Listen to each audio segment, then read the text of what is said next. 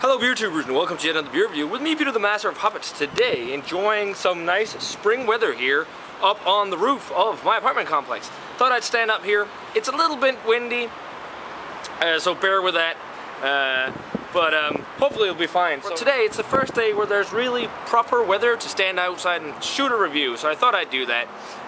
It's the day after Easter and you're gonna get a bonus Easter themed beer. So this, guys, is a beer that was given to me by my friend Mads, who owns Fermentoren Aarhus, the fermenter Aarhus, or he's one of the owners. And he gave this to me when I was down there this weekend for their 1 year anniversary. It's a bar, a beer bar.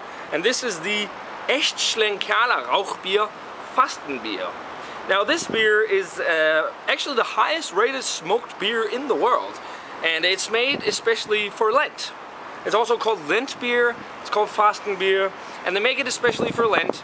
I think it's released from Ash Wednesday and then throughout Easter. Basically, it's quite different from their normal smoke beers because, first of all, it doesn't only have smoked malt, it also has lighter unsmoked malts. They use, of course, the traditional Bamberg smoked malt in there as well, and then it's also unfiltered. So an unfiltered Rauchbier. And the cool thing is also that this is the first time they ever bottled it. They bottled it for the first time in 2015. Before that, or prior to that, it was usually only released in either wooden kegs or released at the brewery.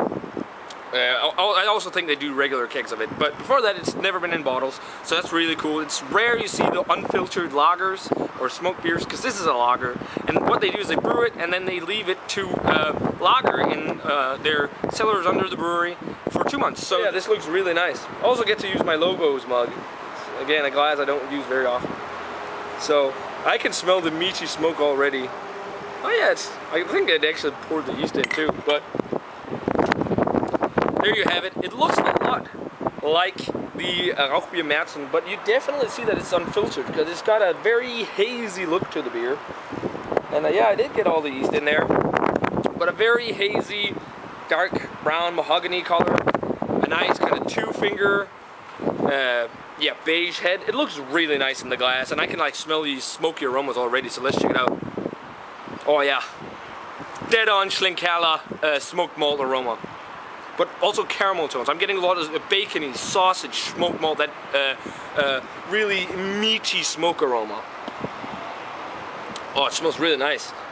Caramel, toffee tones, a slight hop bite to it as well, like it's noble hop hallertau type of aroma. But mostly you get the smoky sausage, campfire notes, woody aroma to it as well.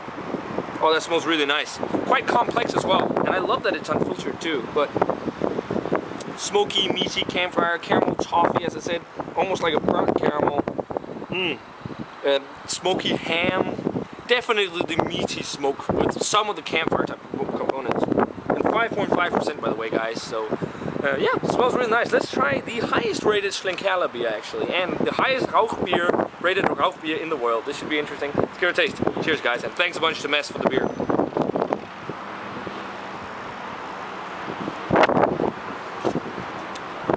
Wow, that's really nice. That's a really interesting mix of like more traditional, like darker lager flavors, but with a kick of smoke. It's not as hefty on the smoke as like the Märzen or the Urbock, which are really hefty smoke bombs. Wow, usually smoked beers aren't really refreshing. This is super refreshing. The flavors in there are definitely the smoky malt. You get the traditional Schlenkerla smoke flavor with the smoked ham, cured sausage, or smoked sausage, a bacony smoke flavor, meaty smoke, campfire, woodsy campfire notes, really nice. But then you get a good kick of fresh, bitter hop flavor to it, and it's got like a nice crisp mouthfeel as well. Really damn nice. Yeah, it has a noble hop type flavor, that kind of slight peppery, generic, grassy, well maybe not generic, but grassy noble hop flavor. Which makes it quite refreshing with a good kick of bitterness as well on the back end. And then you also get some of that kind of caramel, burnt caramel, toffee, some bready notes as well. Very complex for a 5.5% beer. Just dead on with the lager type smoke, Rauchbier style, but then a kick of refreshing flavors. Actually perfect springtime beer. It would go very well with foods like meats and stuff, barbecue, much more so than the Märzen, I think, in Urbock, just because it has that kick of fresh hop flavor and a lighter malt body that makes it a little more drinkable, because I think the Märzen and Urbock with barbecue can be too much meat. But this is damn good.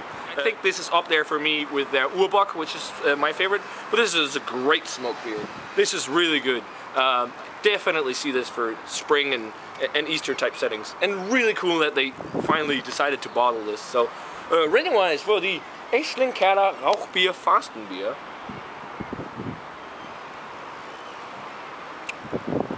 I'm gonna go 94. It's really damn good. 100% dead on for a lager type beer. One of the more flavorsome, complex smoke beers I've had without, I mean, it's 5.5%.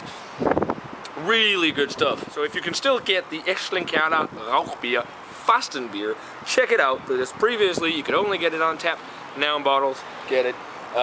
Possibly the best Schlenkerla beer I've had, closely followed by the Urbock. So awesome stuff, guys. Definitely let me know what you think of the Fastenbier by Aecht Schlenkerla if you've had it.